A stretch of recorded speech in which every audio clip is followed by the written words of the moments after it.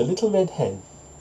Once upon a time, there was a little red hen who scratched the ground to find some grains of wheat. The little red hen called her neighbours and said, "If we work together and we plant these grains of wheat, we'll all have some bread to eat. Who will help me plant the wheat?" "Today is my day off," said the goose.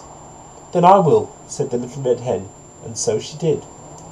The wheat grew tall and ripened into golden grain. The little red hen called the neighbours again and said, "Who will help me reap the wheat?" "You better ask somebody else to do that job," said the duck.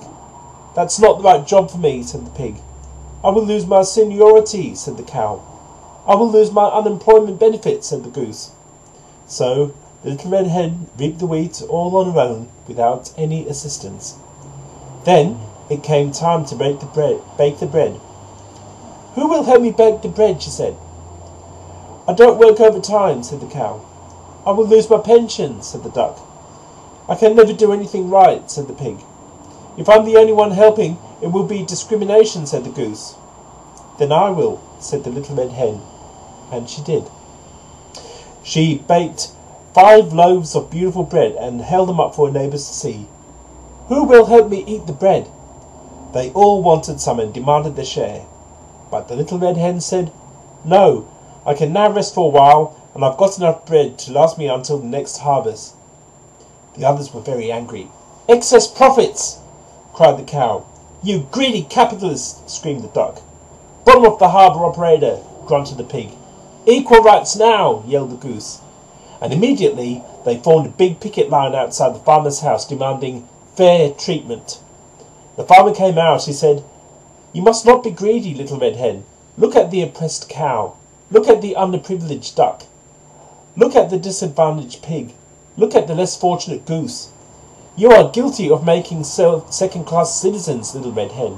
But I earned my bread," replied the little red hen.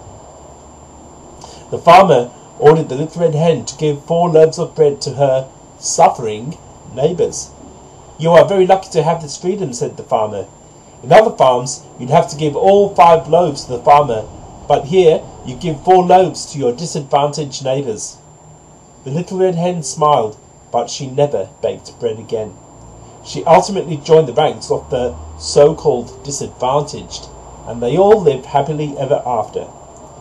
Free enterprise system is wonderful. You are free to earn as much as you want. It produces wealth. It helps to provide employment opportunities. This is only possible if the system is free from any intervention by governments. Yet governments are constantly seeking to encroach upon that system. The pure capitalist, the pure supporter of free enterprise, must have enmity between himself and governments. All the world governments are evil. They derive their power from Satan, the devil. No government is really interested in the welfare of its people, but they are just after their own lust for power.